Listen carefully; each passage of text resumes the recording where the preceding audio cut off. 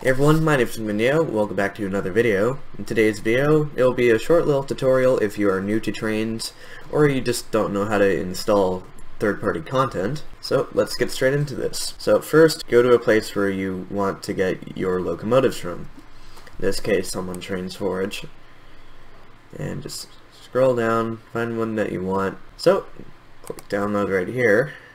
I'll save it to the desktop, sure.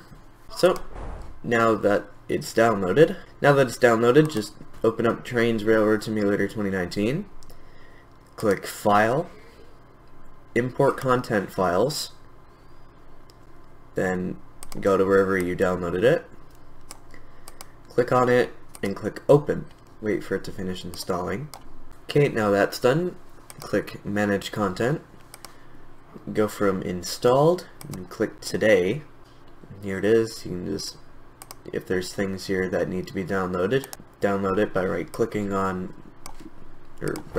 this, click List Dependencies, then download whatever needs to be downloaded. Once you don't see any red, that means it's good to go. Launch Trainz. Whenever you first launch up Trainz, the locomotives are typically going to be at the bottom of the page, so you have to scroll all the way down. And there we go. Locomotives are installed. There you go, and that's how you download third-party content into Trainz Railroad Simulator 2019. It also works in a similar way for Trainz New Era. Hopefully this video helped you.